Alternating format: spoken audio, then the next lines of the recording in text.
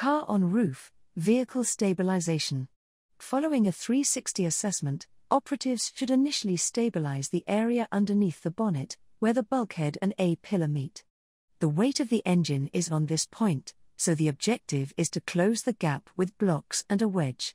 In this instance, the B-pillar is stabilized on the cant trail, with an upside-down step block, or again, blocks and wedges.